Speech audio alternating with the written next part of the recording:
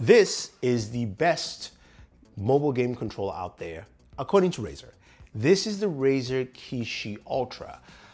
Similar to everything that has the name Ultra next to it, this is the top of the line Razer mobile gaming controller.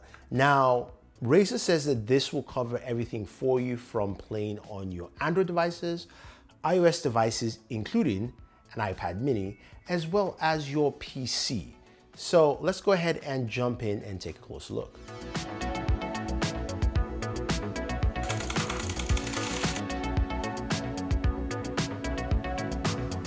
So what makes the Razer Kishi Ultra different? First of all, it is pretty wide. It is a big controller in terms of width in comparison to its closest competitor, which is the Backbone controller. Now, the Backbone itself has a much more compact feel to it, although it does expand out to allow devices up to 6.9 inches or so.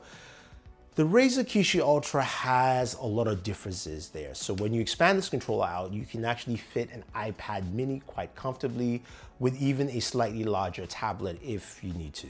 This also has different risers, which are these little plastic little things here for different devices to make them more comfortable as they fit. And it has that floating USB Type-C port, which means, of course, as I said, connects on Android, iOS devices from the iPhone 15 up, and iPads, as well as also your Galaxy Z Fold devices, which is pretty nice. Now, let's take a closer look at the controller itself. You've got grips on the side that feel very comfortable. Also, they are very tactile at the back. Then you look at the button layouts themselves. A very standard Xbox style buttons with your cross-diagonal thumbsticks. Now, those thumbsticks are really nice. They're very comfortable. They feel like the same thumbsticks you would find in a traditional Razer controller or a console level controller. You've got your XYBA buttons. You've got, of course, your triggers, as well as your bumper buttons, and then, of course, remappable R4 and L4 buttons. Those are all nice. What I really like about the controller is this D-pad. It's got 8 actuation points around the D-pad, making it very comfortable to spam a lot of Hadoukens. Basically, this is great for Street Fighter. I love the fact that they actually put that thought into having actuators in here, which make it really nice. So as a controller, it fits every aspect that I'm looking for a game controller. Now, it also has USB Type-C for pass-through for power up to 15 watts, and a headphone jack. So this doesn't have a built-in battery here, and everything runs plugged in via USB Type-C. So gaming on this controller, how does it actually feel, right? It's very comfortable to play your games, your Android games, quite easily, and it's very smooth. Whether you're playing on something like the Galaxy Z Fold 5, which kind of has a weird angle to it, but it still works really well on this device, or even your iPhone 15 Pro Max, or your S24 Ultra, it does handle well. Now, I went ahead and played Call of Duty Warzone on the iPad mini, and that was just a very fun experience, except, of course, I died constantly, as you guys would expect, because that's just standard on this channel.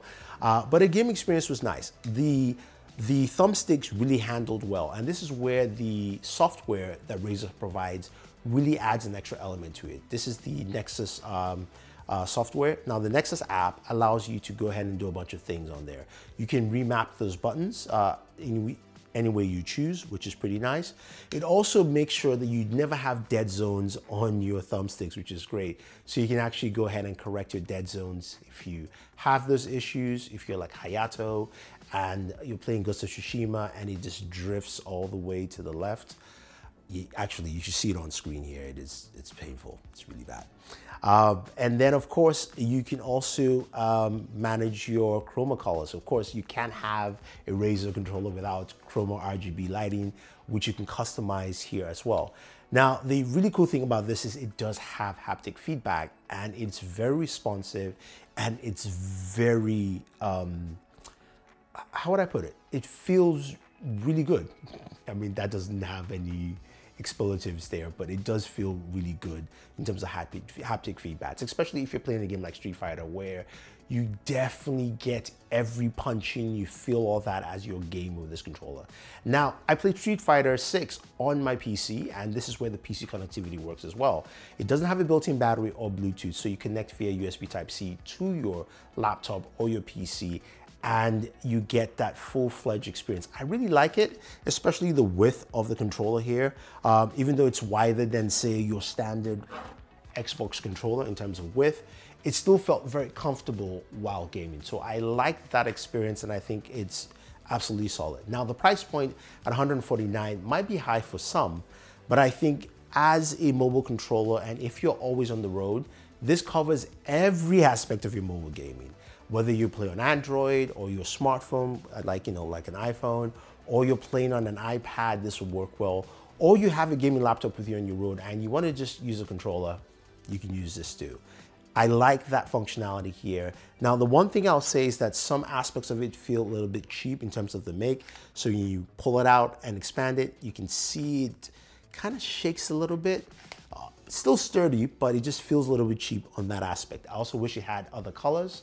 That's not a dig, it's just a Razer likes to just make things in black. I am black, of course, but you get the idea. Anyway, guys, if you like this controller and you want to pick it up, use our link down below. I definitely recommend it. I think this is putting a lot of game controllers on the watch there in the market. So I'd love to see what people like Backbone and other companies do to counter this, because I think Razer might actually have the best mobile game controller on the planet. All right, guys, thank you very much, and always enjoy your entertainment. Ooh, that was terrible.